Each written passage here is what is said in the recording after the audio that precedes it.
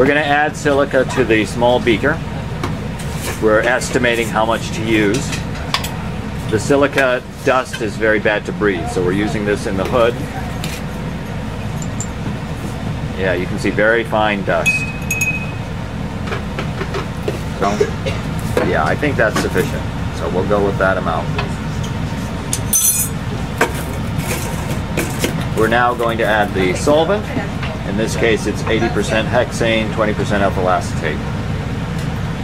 And we need to add enough so that all the silica will get wet and a little bit of solvent left on top, but not a vast excess of solvent. So. Alright, so maybe about 10 more milliliters. Alright, that might be enough. Yeah, okay, so this is what's called a slurry. You can see that the silica moves, but it's kind of slushy. And we're going to use sawed-off pipette technology. So this is a normal plastic pipette, clean, brand new from the box. Alright, we're going to cut off the pipette so that it has a wider opening. Right about there. Okay, so that's how it should look.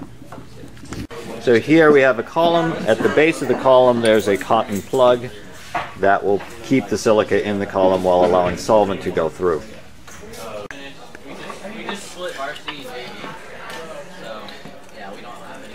This looks pretty good, yeah. So it's certainly slushy, it's not overly fluid. You can pull up silica in your pipette and you can deliver silica with some solvent as well. Alright, so into the top that goes.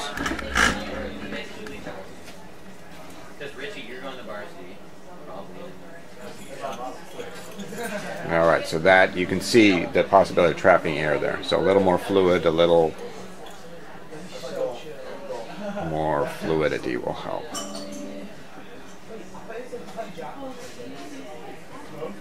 Okay, I think that looks pretty good. Yeah, that looks about right. Okay. Only put that much in?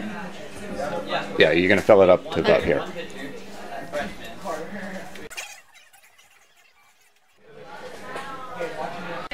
Here's a close-up. We've got solvent on the top, nice smooth silica, all the way down to the bottom. That's the way it should look.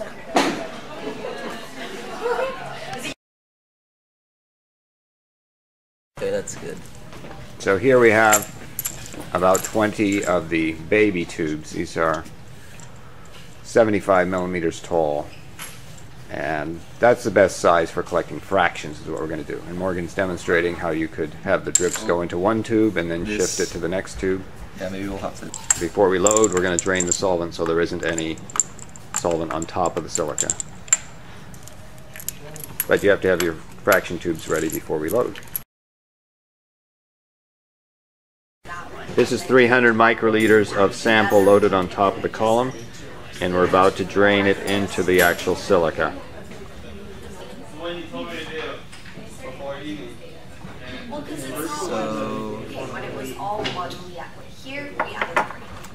Put it in there, we separate it into top and bottom. We added 1. Okay, that's it. Alright, so sample's now in the silica. Gently add solvent on top. Yeah, like spray it kind of slowly around the edges. Yeah, just a few drops is all we need. Get the tip of the pipette down low. Okay.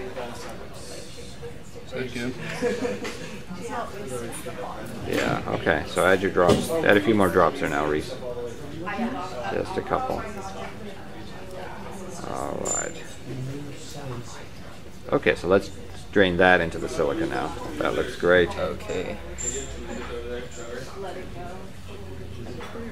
So in theory, this should be making it sort of a clean layer on top. The first top millimeter of silica will now be clean because your molecules have been pushed in. Okay. Alright, so repeat that.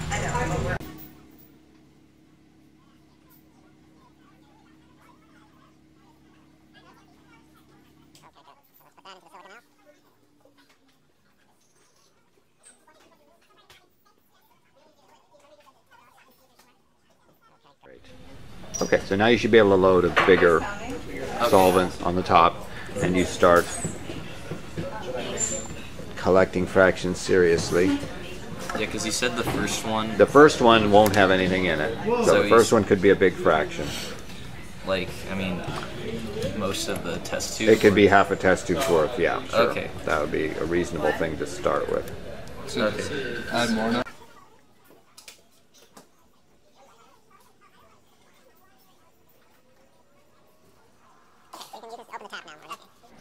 More solvent. So we're no longer trying to get it to go beach sand dry. We're trying to say it never gets close to that. Yeah. There's always a nice layer of solvent on top. No danger now of disturbing the sample. It's already an inch into the column, so no danger of disturbing it. So this is now collecting fraction number 1, big fraction at the bottom. It's a nice flow rate. You can see drip, drip, drip, drip. So we'll probably have about 1.5 mils per minute. That's a good flow rate. I wish there were options to take creative writing classes or journalism instead. So now we're collecting fractions. The idea is to get about a milliliter to come out of the column and then switch to the next test tube After this amount, I should just move it over again, right? and collect another milliliter. The molecules of interest will come out in a particular fraction or maybe a few fractions. This is how you separate molecules on the column. Reasonable sized fraction there, and we're collecting the second series fraction, the third total fraction. After running my column, or even during the running of the column, I'm collecting many fractions, and I want to be able to do a quick screen. Is there anything in any of these tubes of interest? I can do this with one plate, one microcap. On the plate I put numbers 1, 2, 3, 4, 5, 6, 7, 8, all the way up to 15. Here we go. I'm going to use one microcap, fraction number 1, get a little bit in the microcap, put a spot for fraction number 1, expel the remaining contents. I'm getting rid of the remaining contents. Now I'm going to 2. The amount of cross-contamination I'll get with this is minuscule. There's a spot for fraction 2, empty the contents. Fraction for spot for fraction number 3 is next. So you can see I can do many spots in a minute. Size of the spots, not important. I'm just seeing, is there anything in there? I am using the bulb to help me here. The bulb has a hole. If I push, cover the hole and push, if I cover the hole and push, I'll get rid of everything in the pipette.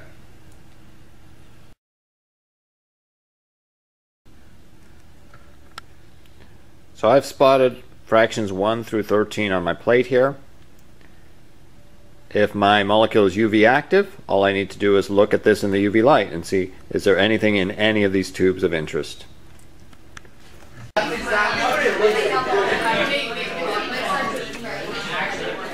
This is the plate on which I spotted 13 fractions.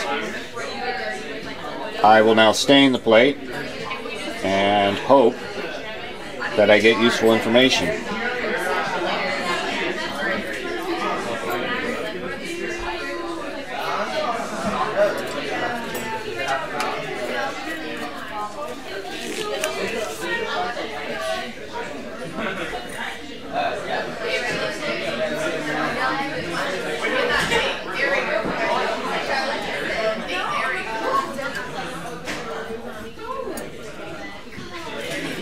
Alright, so this is great.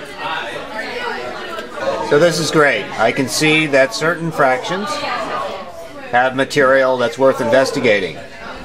Fractions 1, 2, 3, 4, 5, 6, 7, 8 are useless, but 9, 10, 11 have something of interest, and looks like 13 also has something of interest. So the fractions of interest are worth running on a real TLC plate that I developed to see what molecules these actually are.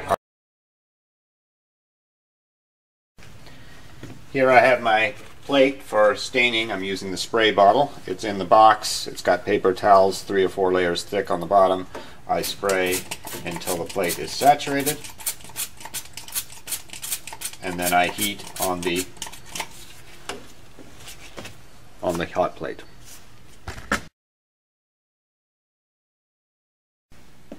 Here I have a column that I need to empty now. It's used, it's served its purpose. The valve is open. I have a rubber bulb from T2.